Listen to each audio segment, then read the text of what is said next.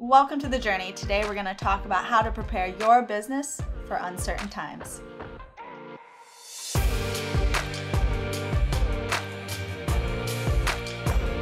Your health and well-being is not the only thing currently at risk. For instance, many businesses in the food, retail, and grocery industries have drastically needed to change their business models so their businesses can survive during these times of uncertainty.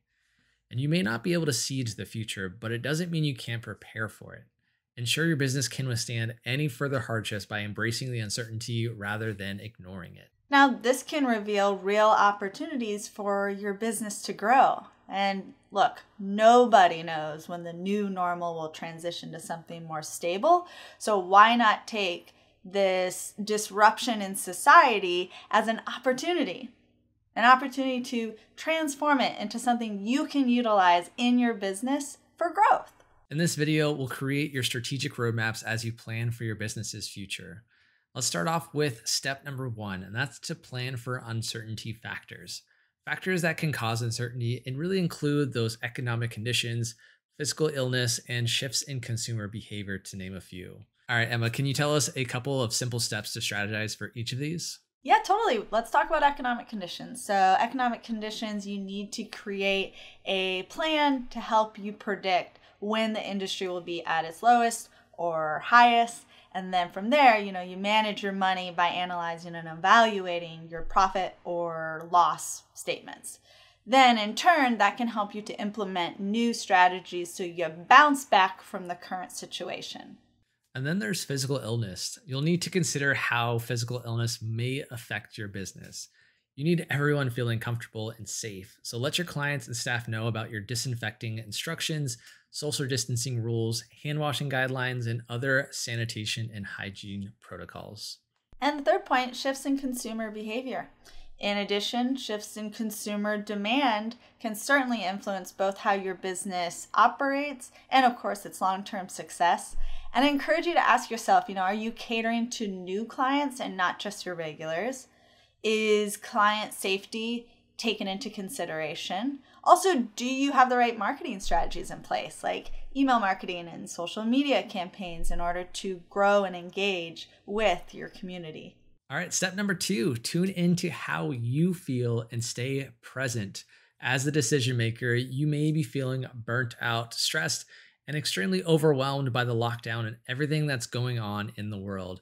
It can all be a bit much, but just remember that it's okay, and feeling this way is kind of normal. Be aware of how you feel right now. And as a business owner, it's especially hard during these times to run a successful business, since many gyms and other different areas have forced to close or pivoted to an online business model.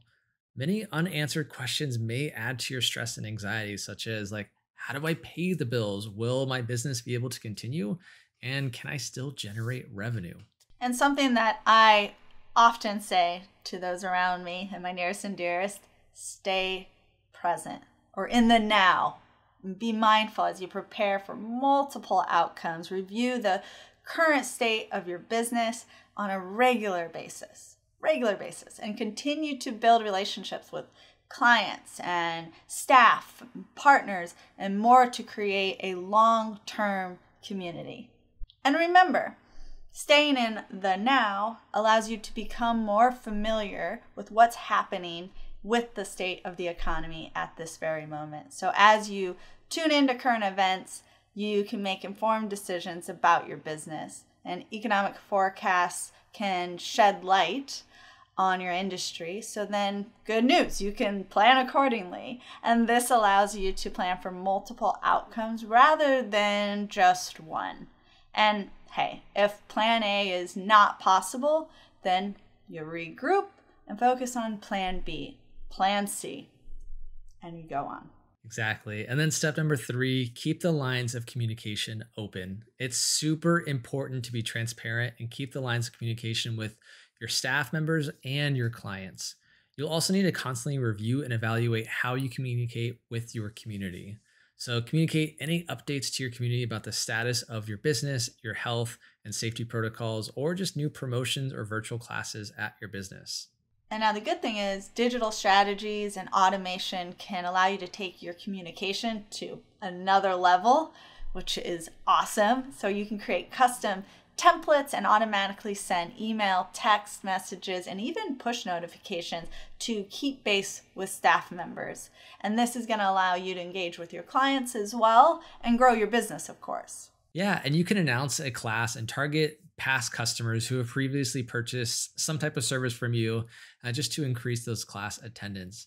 But you can also re-engage whenever a client hasn't visited your business in a while and just notify them when their membership is about to expire to really boost your retention numbers. All in all, communication is key to building a lasting relationship with staff members and your clients. Number 4, focus on a marketing plan. Can't stress that enough. And you need to implement the basics of an effective fitness business marketing plan.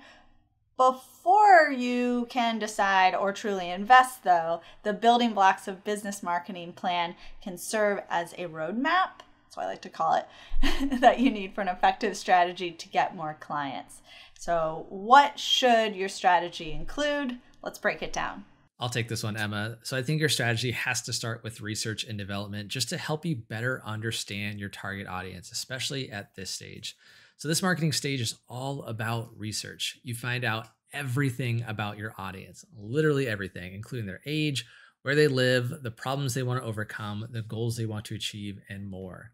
Then you jump into competitive analysis, so you gain a clear perspective on your competitors. And after doing the research and development stage, you need to know what you are offering and ask yourself, why would consumers come to your business over others? And this is where you start to distinguish yourself and make your business unique to stand out from the crowd. Also, let's talk about clear goal setting. Clear goal setting so your marketing has the right vision and it has the right direction. You'll also need to set aside funds for your marketing budget. And don't forget to ask yourself how you will reach your target audience. Neely and I talk about this all the time. So for instance, is your audience on social media like Facebook or Instagram? Which one of those? Or did they prefer reading your blog or your emails? Next, consider how your online presence factors into your overall marketing strategy. So you're going to want to attract new clients with an effective landing page with a clear call to action, informative FAQs, and a lead capture widget for more conversions. And then engage with clients on the most popular social media channels. This can be Facebook, Instagram, Twitter, LinkedIn, TikTok, whatever you want to do there, wherever your audience spends most of their day.